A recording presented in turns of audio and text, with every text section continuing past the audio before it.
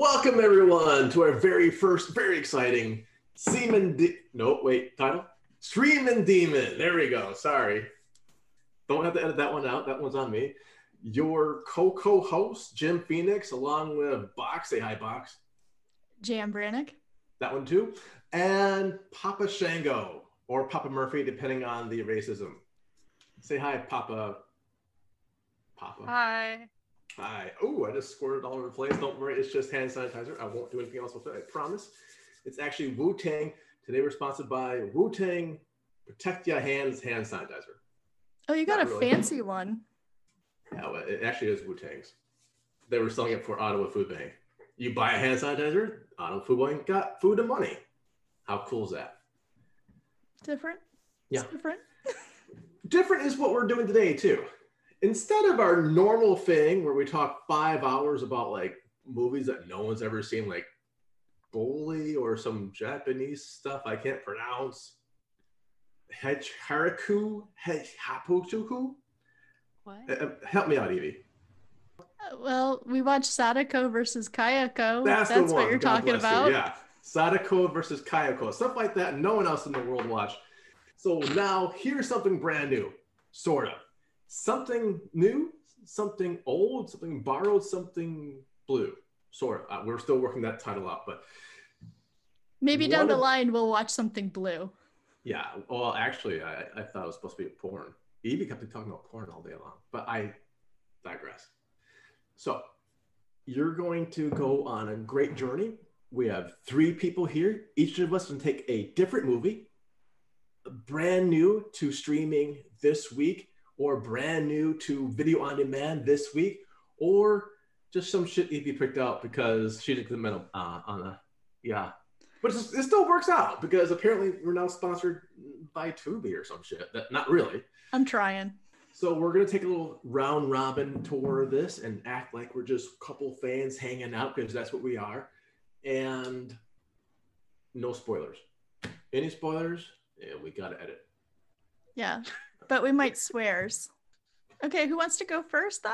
Yeah? Ooh. Papa? Papa, can you hear Papa, me? please. Okay. Papa, don't preach. Papa, please tell us a story. So the movie I watched was called Lost Voyage. Lost Voyage? What movie service is that on? It's on Tubi. God, Jesus. I mean, oh, gee whiz, that's great. Yeah. I was actually super surprised because I vaguely remember it. I think it used to come on Sci-Fi a lot. Like original Sci-Fi that was SCIFI.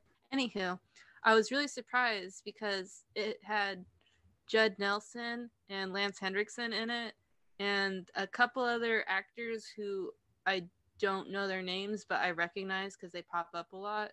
And it was like totally a sci-fi movie from the early 2000s or whatever. So tell us all about it. Cool. So a cruise ship gets lost in the Bermuda Triangle, and 30 years later, Judd Nelson is there to join Lance Henriksen as a salvager person. Lance Henriksen becomes a salvager in a hell of a lot of movies. Anyway, he's got that salvager face. And that's actually his job, really. Oh. He doesn't even know he's in a hell of a lot of movies. It's just like, why these cameras keep following me around? What the fuck? He just shows up on set. Oh, I swore first. Oh, well. And then they make a movie around him. Exactly. That makes sense, actually. And so they are helicoptered over to a ship in which they get out and start wandering and then die. A lot of them die. That's sad. We say no spoilers or a lot of spoilers? Well, she didn't say who. Yeah, I didn't say who. Just all of them. Well, it is a horror movie, so chances are, you know. She didn't say what was killing them either. Yeah. Starvation and boredom. No. There's only one thing that I will say about their deaths, though. I couldn't help but notice how every single one of them was brought on by their own stupidity. That's usually like typical 2000s, early 2000s fare. Yeah, but this is like common sense stupidity, not evil monster, ghost, demon, earthworm stupidity or whatever. That's You just That's pretty spoiled it. specific. You just No. spoiled it. No, I Son of didn't. a bitch. I did not spoil it. Okay. I threw out a blanket to cover every single thing that could happen. Okay, but you didn't cover the thing that I was thinking of, which is aliens. Oh, I'm so glad you said aliens. Oh yeah, I was thinking aliens earlier because of Lance. But Oh, continue. I was thinking something else. I don't want to know. You know what? No, I don't want to know. You don't. You I don't. don't want to know. So did you like this movie? It's like a diet Ghost Ship. Okay. Except I think Ghost Ship came out later, so technically It's the Ghost tab Ship of ghost ships. is the That sounds about right. yeah. Oh man. Is that the tagline? It's the tab of Ghost. So you are watching this movie. It's the tab of ghost ship, which is I think is he the bartender still in that one? Whatever. And it's got Judd Nelson and some other people you don't know, and no one dies in the entire film until this, first act. Until the aliens. Okay, so Evie, so out of the 5 Cthulhus, what do you think this would Cthulhu into? Like 2 probably, because there's a reason that even though I felt like it was familiar from old sci-fi, I didn't actually remember any of it. So And you'll there probably was some forget it again. yeah. Except for a couple of performances that were just like these lines that were delivered that were very choice lines, which really deserved to be in a more memorable movie. Like Ghost Ship. Yeah, like Ghost Ship. As we're like banging on a Ghost Ship. I actually kind of like Ghost Ship, really. Everyone likes Ghost Ship. They all remember it, especially that opening. The weird one that skips the little girl somehow. Yes. Anyway. It's called Magic. It's always a great, testament to the movie we're talking about when we start talking about other movies instead. Exactly. So all right, Jim, do you want to go next? Yeah, sure. Why not? All right. So next up, something brand new, but to Netflix, Canadian Netflix, eh? So you Americans, sorry, not sure.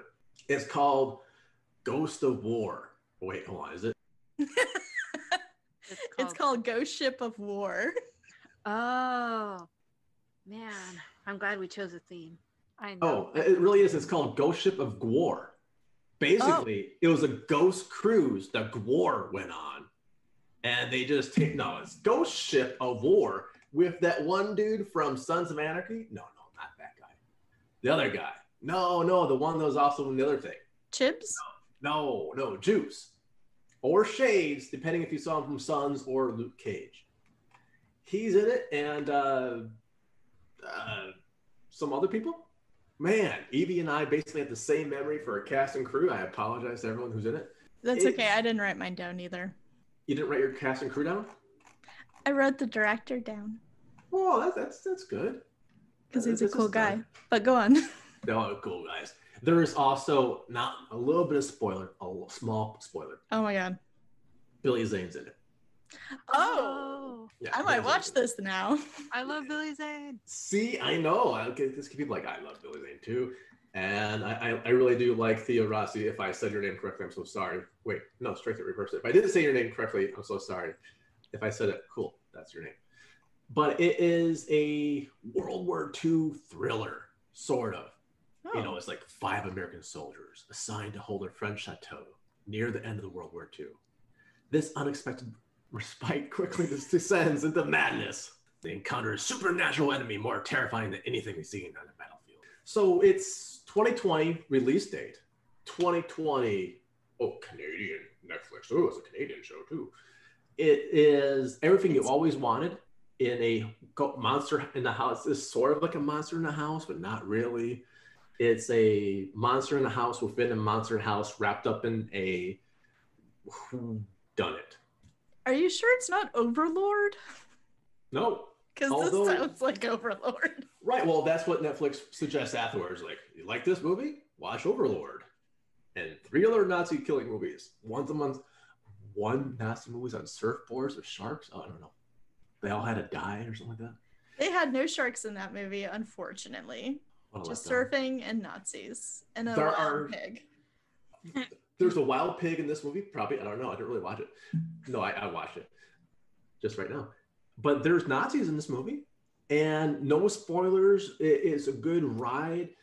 The ending is well imagined, so hats off to Eric Bress for writing this, or at least getting final credit on writing this.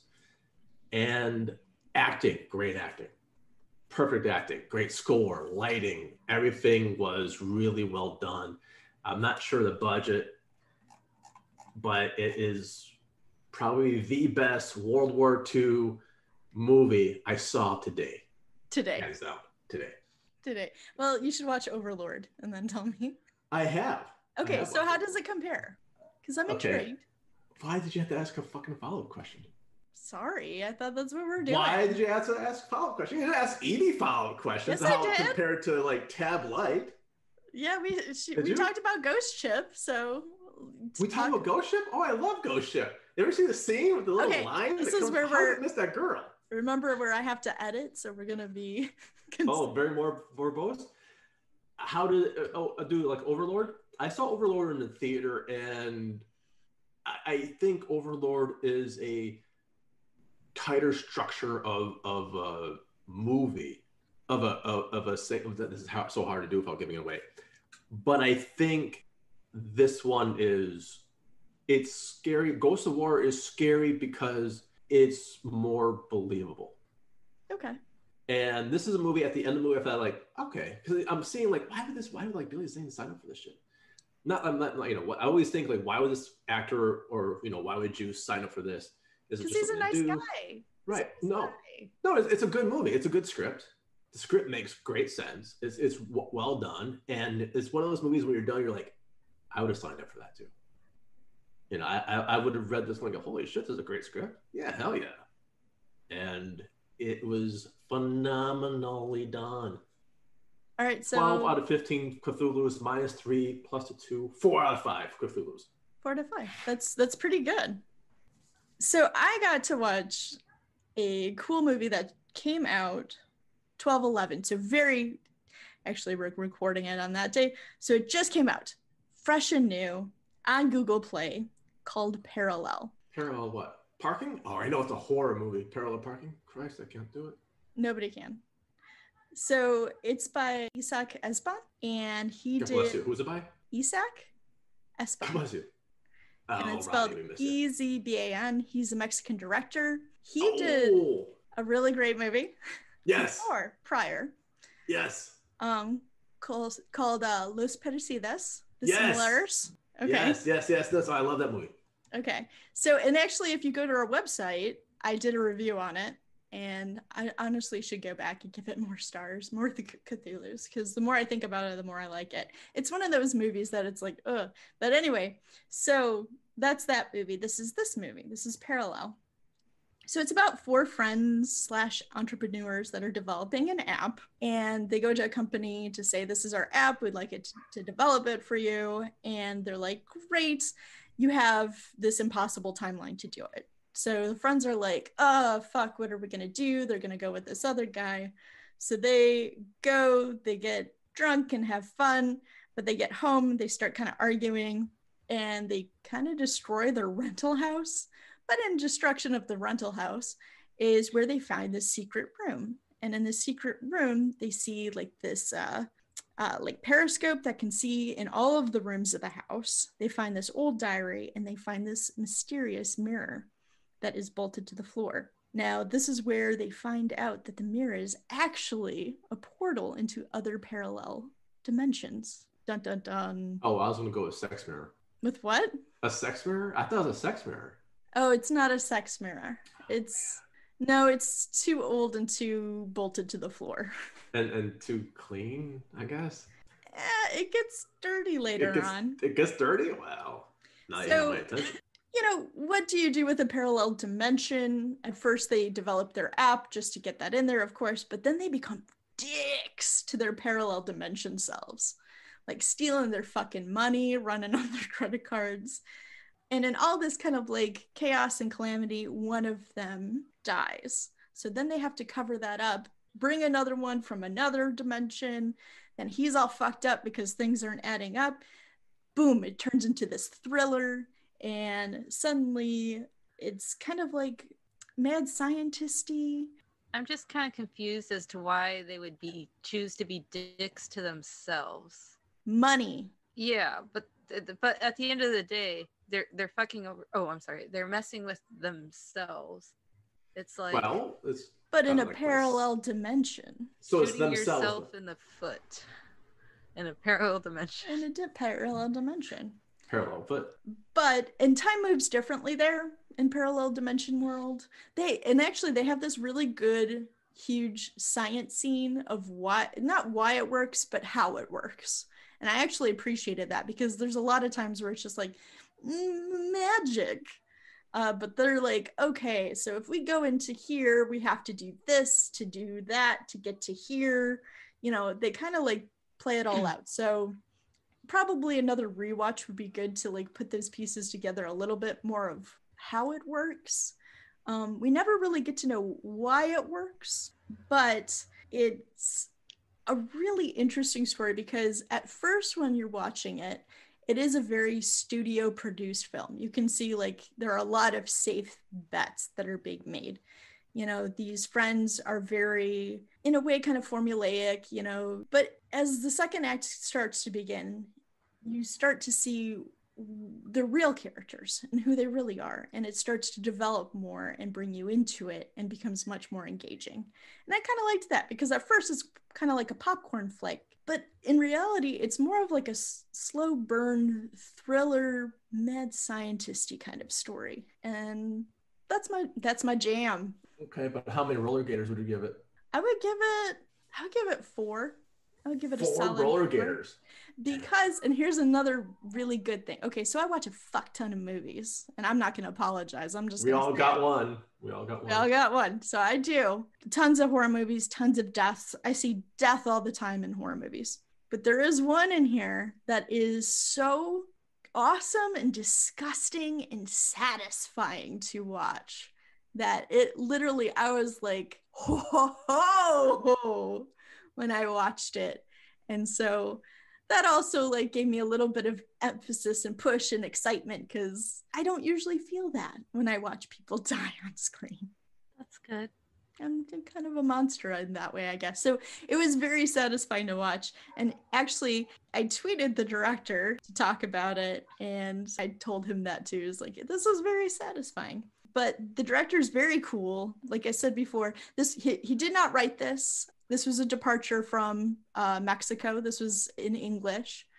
I was going to ask about that. Yeah. Yep. The actors did a phenomenal job just in bringing a lot of, again, because you're watching the first 15 minutes and it is very like, okay, I know where this is going. But they do bring like there's so many different scenes where it's like, okay, I see why they did that before then.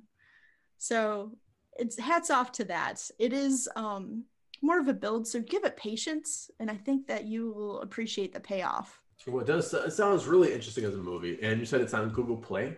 It is on Google Play. That's where I saw it at. I don't know when and where it's going to be coming to other places, but it just came out, and I think it was like $6 to rent. So I'm like, that's actually a pretty good deal. So get your loved ones. Well, not all your loved ones, but get the ones that are in your family. Get the little ones in there too. It's a Christmas flick. Come on, kids. Not.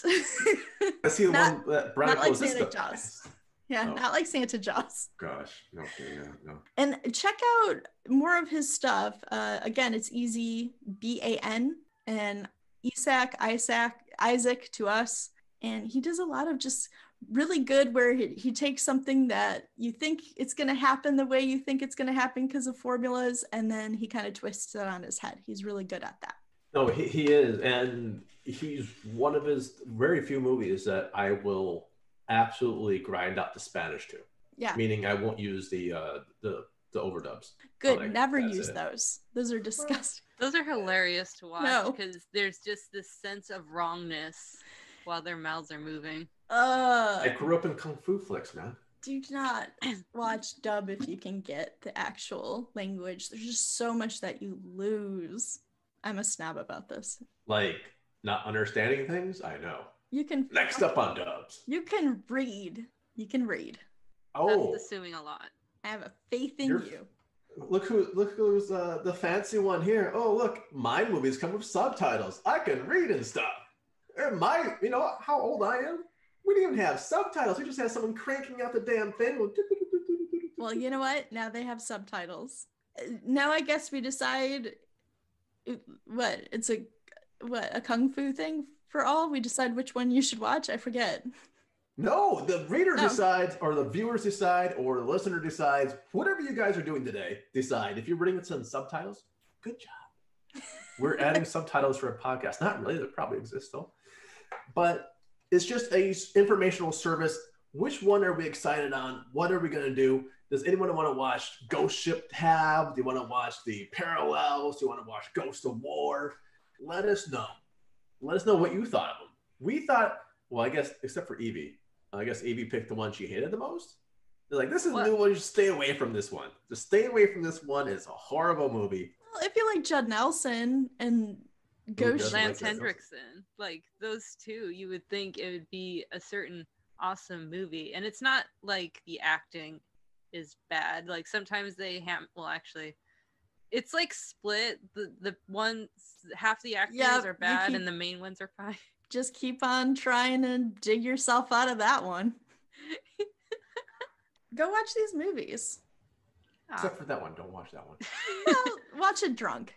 Yeah, it's a type you can watch with friends. No, I'm not taking anyone's advice anymore on what movie I can watch with friends no more, because like I'm 0 for 2 on dates now because of Roller Gator. So because you don't listen to me. You never watch that on a date. That is a secret that you hide from everyone you love. Thanks for sharing it. It's like The Ring. Best movies killed more things than The Ring for me. You know that. We hope that you come and listen to us again next time when we talk about something old, something new, something borrowed, maybe something blue. On Streamin Demons. Not to be confused with the other thing that I said before. Steamin? Completely different. Seaman? Yeah. Completely different podcast. Completely different. Schemin? Schemin. I could keep rhyming. Like, somebody's got to shut me off. You are from that place that rhymes with us. US? Now rhyme with it. Come on.